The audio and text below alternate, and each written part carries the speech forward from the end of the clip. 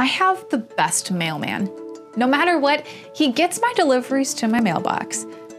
It seems simple, but if you think about the thousands of houses in town and all that mail, it's impressive. How does this happen? Well, he follows a planned route. Switches are the mailman of your network, delivering frames to their destination quickly and efficiently. On a network, these planned routes are based on media access control, MAC address tables. MAC address tables can be learned dynamically and can also be created with static entries.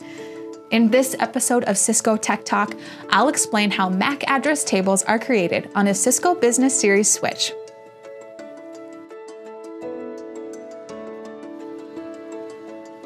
I'll start by explaining how a MAC table is created dynamically. In this scenario, there are 3 computers connected to a switch.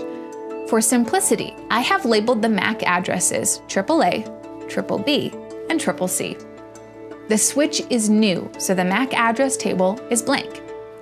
To start, the computer with the MAC address of AAA sends a frame to the computer with a MAC address of BBB.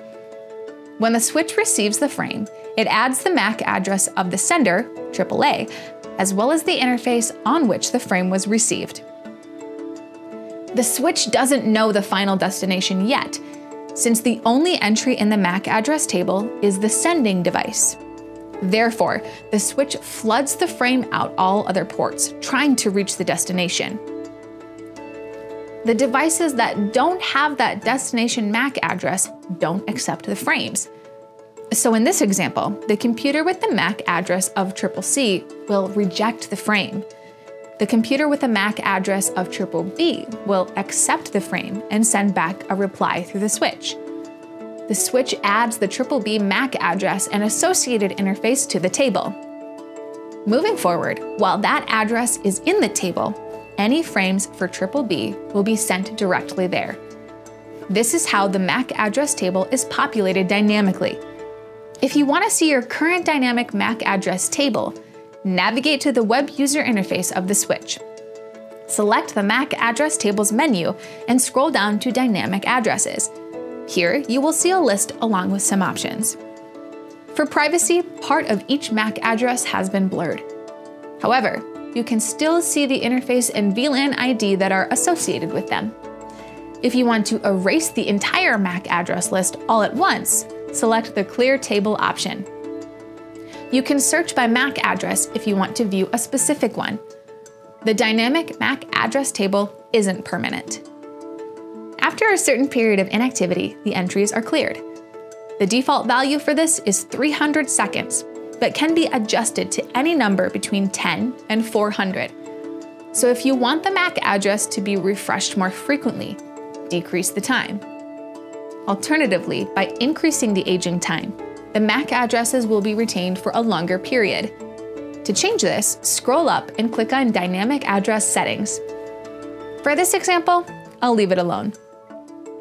That's the basics for dynamic MAC address tables. Next, I'll move on to static MAC address tables. Static MAC address tables are manually entered and always take precedence over dynamic. They're usually configured as a security measure to prevent Layer 2 spoofing attacks. A spoofing attack is when a hacker spoofs or falsifies a MAC address to change entries in the MAC address table, with the goal of gaining access to data. In this example, if a static entry doesn't exist for the MAC address AAA, a hacker could spoof that MAC address and send a packet to the MAC address of BBB. As a result, the switch would update the MAC address table with the new interface number. Packets for AAA would be sent to the new location. To illustrate, the table now shows the MAC address for AAA connected to interface 3 instead of interface 1. If you use a static MAC address, then you can make sure that the MAC address is only available on a certain interface or port. To add a static MAC address entry, return to the switch web user interface. On the left-hand side, navigate to the MAC address tables menu and select a static address. Click on the blue plus button. Specify the MAC address and the interface or port. You can also specify a VLAN ID. Here, I'll enter VLAN 1 since it is the only one configured. Next, set up the status, which has 4 options: permanent, delete on reset, delete on timeout, and secure. In the permanent mode, the system never removes this MAC address.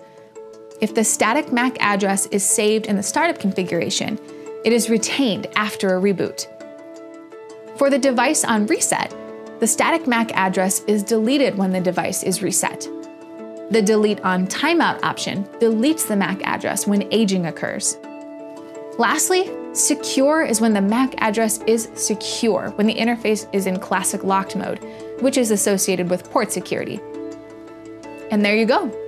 You know how MAC address tables are formed and updated, and how to set addresses statically if needed.